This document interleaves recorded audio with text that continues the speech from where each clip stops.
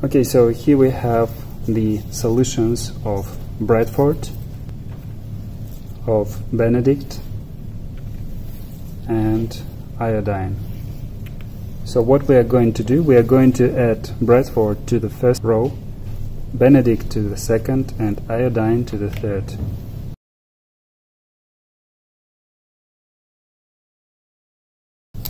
We take the 200 microliter pipette and set it to 200. We take appropriate pipette tips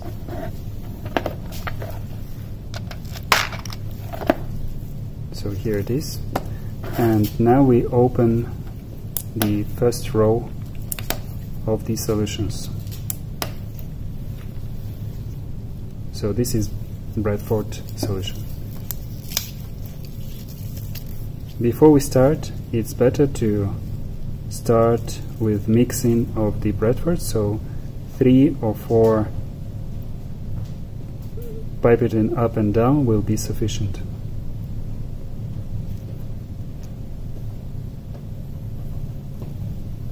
So we add to the first one and then change the tip because we assume it to be contaminated.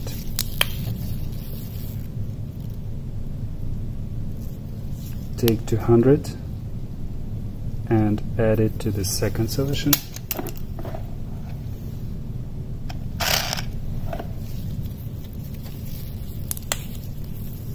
Again 200 and add it to the last one.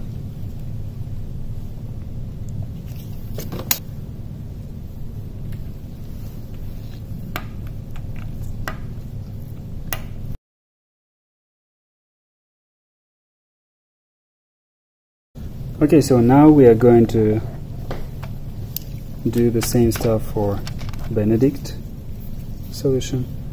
So again we have the tip on and we open the second row of the secret solutions.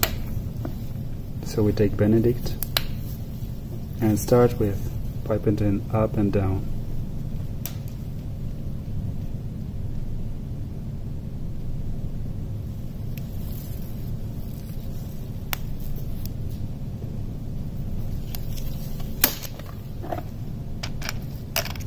Change the tip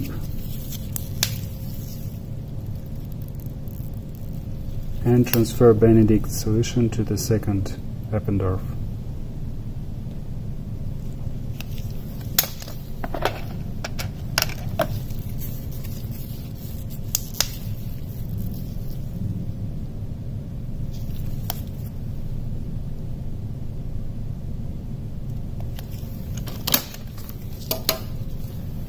Now close the lids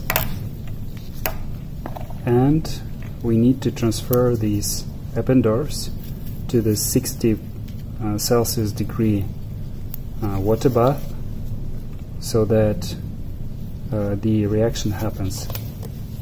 So here you can see the foam holders that will not let these Eppendorfs sink and turn over. As you can see here, we have 60 degree setup, and now we just put it for 10 minutes in the water bath.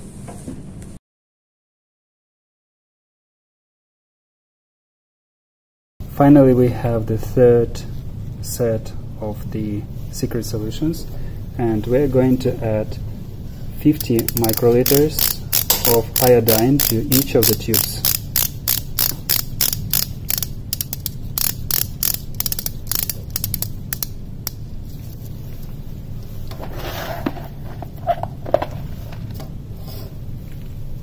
Again, we are opening each of these secret solutions and then we start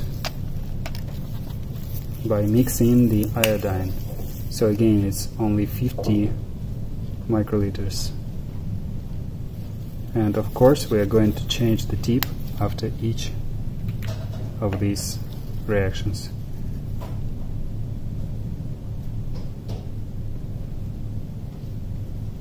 So I'll mix it very well.